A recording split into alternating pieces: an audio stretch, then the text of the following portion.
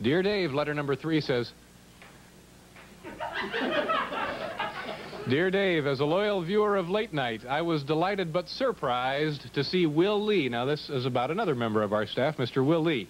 I was surprised to see Will Lee performing as a backup musician on the February 5th Saturday Night Live show. This appearance, however, raises serious questions about NBC personnel policy.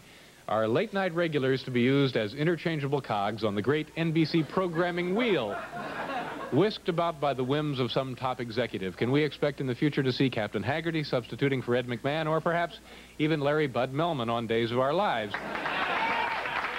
What is the story, Dave? What is the story? And this comes to us, your concerned friend, Ken Colber, Philadelphia, Pennsylvania. Yes, Ken, you've hit it right on the nose. We do have a program of cycling NBC personalities. In fact, you would know this if you had seen last Thursday's program. Take a look at the monitors at home. Use your TV. Letterman!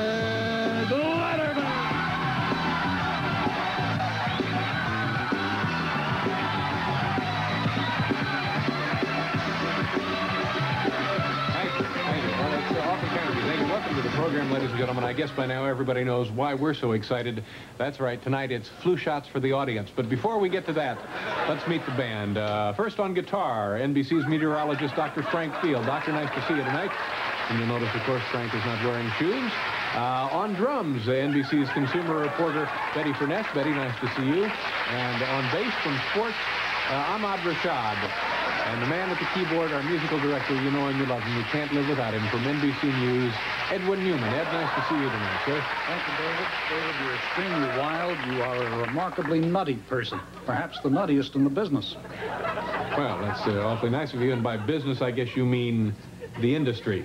No, Dave, not exactly. You see, a business can be any occupation, task, or mission, while an industry connotes a distinct group of productive enterprises, especially one that employs a large number of personnel and a significant amount of capital.